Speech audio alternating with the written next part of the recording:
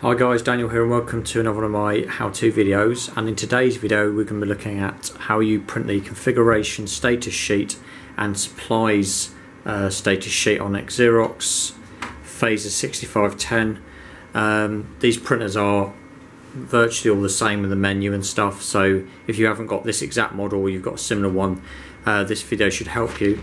I am planning to make, this is the first video in a series of videos on these colour laser printers. I am planning to make a series, I'm planning to make a series of videos on how to do things on these, so if you've bought one and you're unsure, hopefully I can help you out. So obviously if the printer's not woken up, you'd need to press the on button here and it comes ready. It does have to be ready, no errors or anything like that. You're going to need some paper in the bottom tray. It won't pull it from the multi-purpose tray, it'll put it from the bottom tray. Simple as going to this button here, the menu button.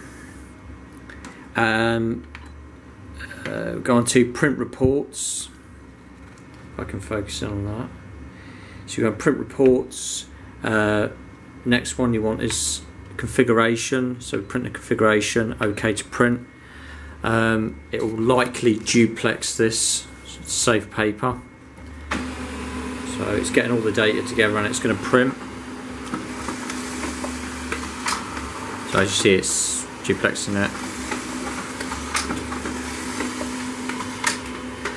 So this one printed 2 sheets, and this tells you everything you would need to know about the printer. The IP addresses and all sorts. If it's wired, if it's wireless, it'll tell you that as well. Prints out another sheet here just with the network time protocol if you've got that set. So that's the configuration sheet done. And then obviously you want to know how much supplies there is. You can see on the thing here a rough gauge of how many there is, but if you want to, how much is left of each toner, if you want to see specifics without going on the web interface, you go back onto the menu, print reports, OK. So these are all the reports you can print: job history, error history, PCL font list, PostScript font list. Print a demo page if you wanted to test it, and supplies usage. OK to print.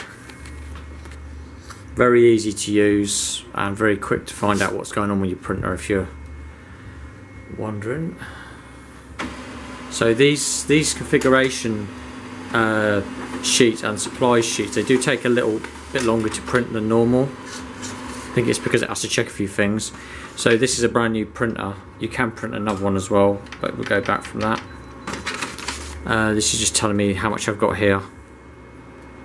New cartridges. It's got a waste cartridge, how much of the drum life is left, toners, 90% on the magenta, etc. So hopefully this video is helpful to you. Thanks for watching.